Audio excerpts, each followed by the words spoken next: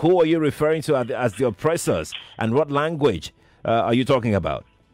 Yeah, as you all know, the capitalists, the bourgeois, they are the ministers of labor and the minister of education, particularly the federal government.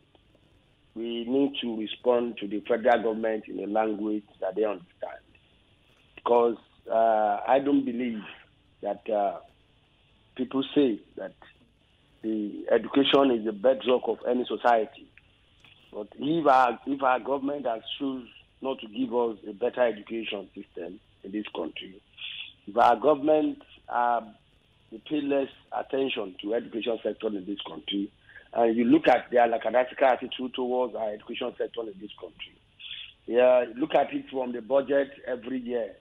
Education sector always, getting the less budget every year, and yet you see them investing more on security, and insecurity is always rampant.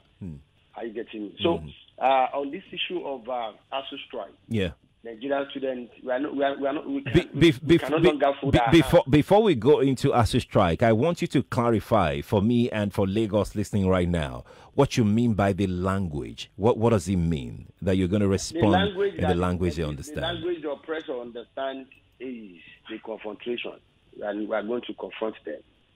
We are going to confront them in a way that is going to shock them. You don't think dialogue could be a more effective way? Is it a dialogue that two parents has been in for over 15 years or more than that? More than that.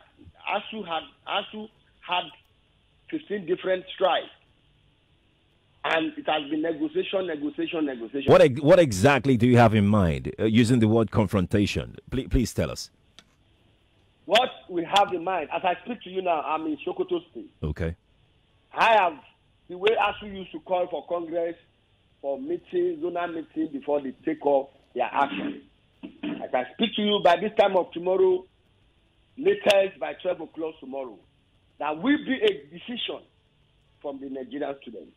So it's not going to be a decision of the president of NANS alone. It's going to be a joint decision of entire students in this country. We are meeting and we are going to take a decision that we think it will be very suitable for us, and that we don't just believe the office of the Minister of Labor cannot be open, operating. The office of the Minister of Education cannot be open, operating, while our school is under lock and key.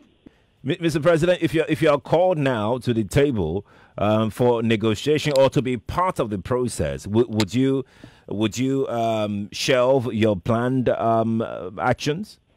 It is not calling me. It is them going back to the drawing table.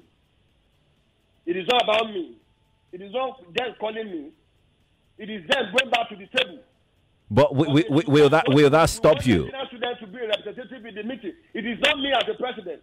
I have other things doing. But will that stop you from going ahead with your plan? If we see them and if we see them going back to drawing board again, yes, and we are seeing that at the end of the day there is going to be something reasonable, right? Particularly that number one. Once they are said they are going back to the drawing table, right, and the first meeting, the first thing they should first of all appeal to the member of ASUU to call up the strike, and let us return back to class.